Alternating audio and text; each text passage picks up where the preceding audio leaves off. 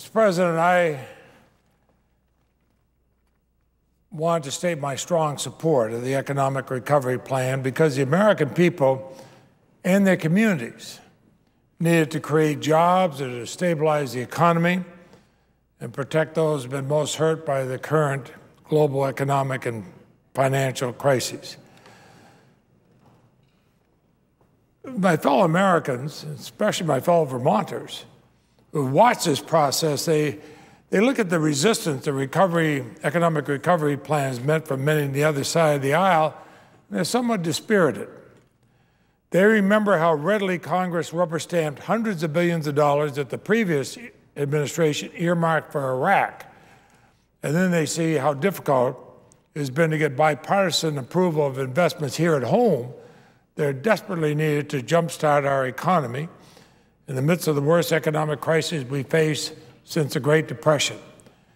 I would call on my fellow senators who are willing and eager to vote for billions of dollars to rebuild the infrastructure of Iraq, who are willing to vote for billions of dollars to create jobs in Iraq, who are willing to vote for billions of dollars to help law enforcement in Iraq, come home. Let's spend some of that money in America to repair our infrastructure, to create jobs in America, to help law enforcement in America. No one disputes the clear fact that we're confronting the most severe economic problem we've had in generations. The U.S. economy has been in recessions since December 2007. America's GDP declined 3.8% in the fourth quarter of 2008, the steepest drop since 1982. The United States lost 2.6 million jobs last year, the most since 1945. And last week, we learned the U.S. economy shed almost 600,000 jobs in January, putting the unemployment rate at 7.6. In my home state of Vermont, not only has the amount of credit available to small businesses shrunk significantly, but our unemployment jumped to 6.4% in December. That's the highest it's been in 15 years. And Vermont's not alone in the struggle. Workers, businesses, state and local governments all across the country face mounting debt, slumping orders, sagging budgets. To respond to the extraordinary crisis, I agree with President Obama and the vast majority of Americans. We have to act quickly and responsibly to pass economic recovery and job creation. A job creation plan as bold as the challenges we face. Americans want jobs. They want to be able to go to work. They want to be able to support their families. We have to help create those jobs. We act now to strengthen our economy and invest in America's future. We can create good-paying jobs. We can cut taxes for working families.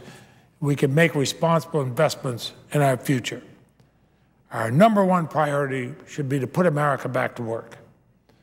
This economic recovery plan will help create or save millions of jobs, including an entire generation of green jobs that will make public and private investments in renewable energy, make America more energy efficient.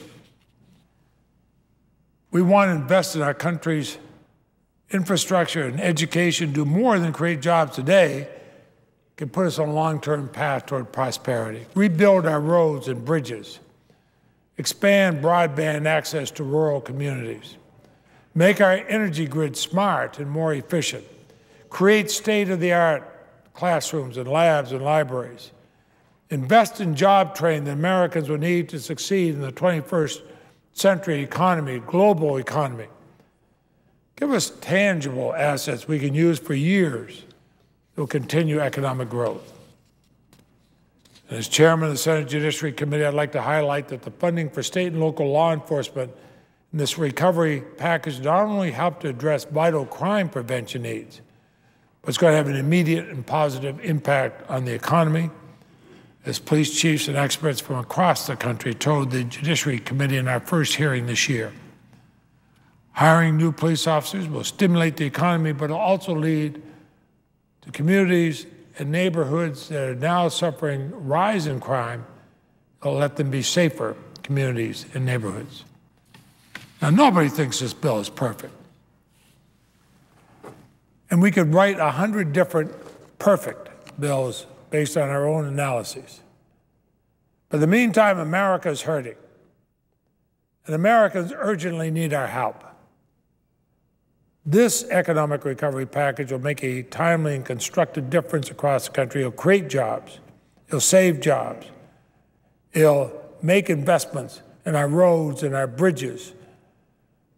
It'll reduce the tax burden on struggling families. And it'll reduce the strain on our state budget deficits. Vermonters are watching and waiting. Working families across the country are watching and waiting. Time is running out. I will vote aye.